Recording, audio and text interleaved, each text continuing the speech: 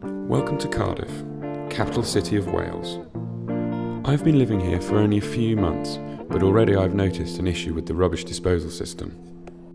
Everywhere you look, you see bags of waste and rubbish lying on the street. Obviously, this is unsightly, unpleasant, and also attracts rats and seagulls. At the moment, we have green bags for recycling and black bags for everything else. We're not meant to put the rubbish out till bin day, but the system is overcomplicated and often bags stay in the street or in front gardens if put out on the wrong day. The problem is worse in different areas, but especially bad in the main student areas like Roath and Cathays. Recently, Cardiff County Council issued some of its residents with wheelie bins. Now we have black bins for everyday waste and green bins for garden waste. We still have green bags for all the recycling though. The bins are large, unwieldy, and often obstruct the pavement.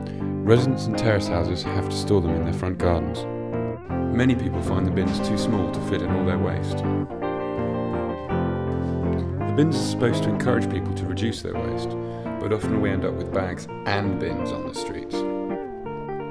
One of the main issues with the disposal of waste is that the council is often not able to process the green bags recycling.